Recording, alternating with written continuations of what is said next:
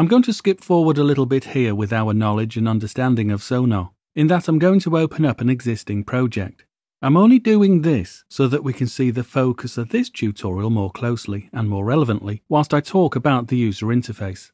A lot of new users say that the user interface is intimidating initially. In fact, for this introduction to Sonar, I'm using my brother as a guinea pig. He's familiar with other DAWs, Cubase and Logic, but not Sonar. So I thought there couldn't be a better working example of what new users to Sonar frequently ask to know.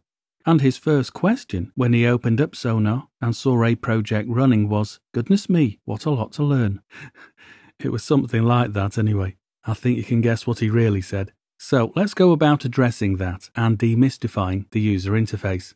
What we see here is the default screen set, a screen set simply meaning the way that everything is presented on your screen there, how it's set out.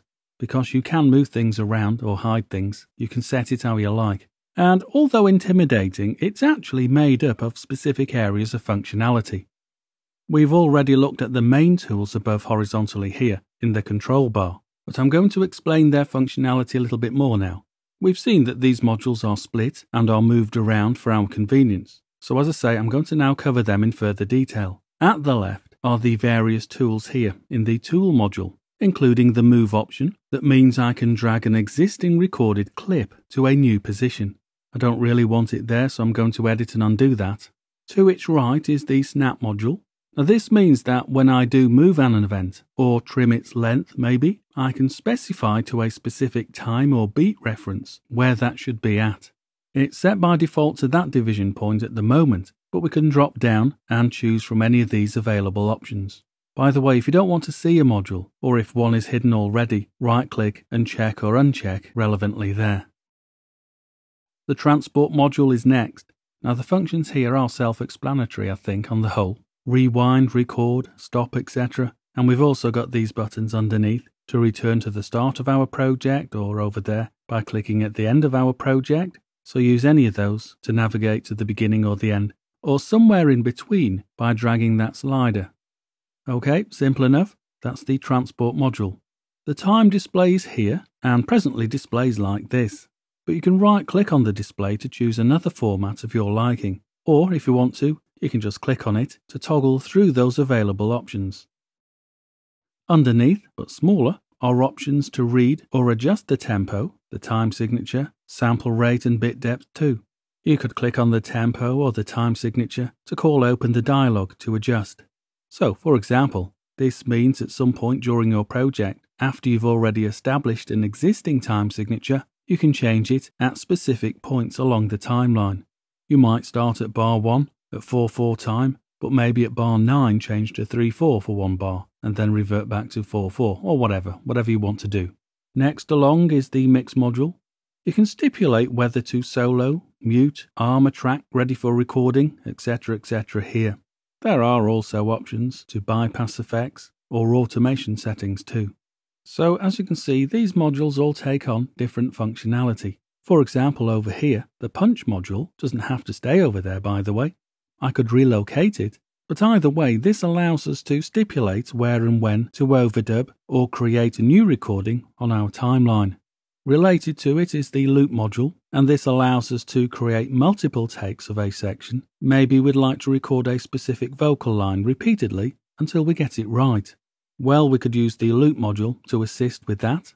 Now I'm using a wide or full screen here. However, if I resize the user interface to a smaller width, then maybe not all your modules will be visible.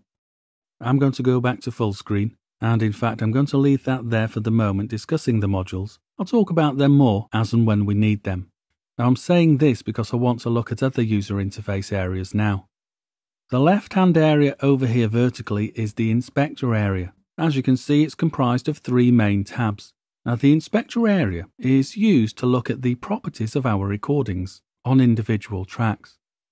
You can use those 3 main tabs to flick between clip properties, track properties, and Pro Channel functionality. Though a thing, but I'd have to check. I think you can only use the Pro Channel if you are using Sonar Platinum, as I am doing here.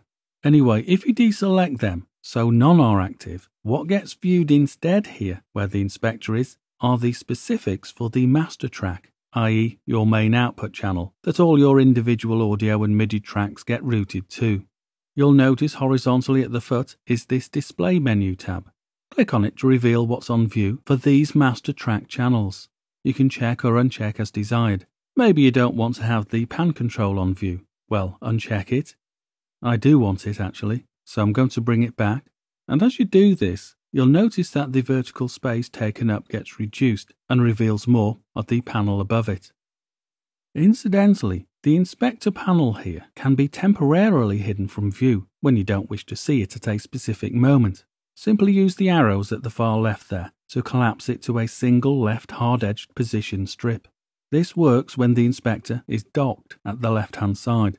I'm just going to expand it by clicking there again. Now I mentioned there that this works when it's docked. If you want to undock it, click the adjacent button to its right to float it and reposition. I prefer it docked, so to redock, click on that button there and that redocks it, again at the left-hand side. Now if you prefer to dock it at the right-hand side, choose that button and drop down and choose appropriately, there now at the right-hand side. Now I actually want to take it back to the left. OK. So I'm going to pause for the moment and we'll continue looking at the other modules and views next.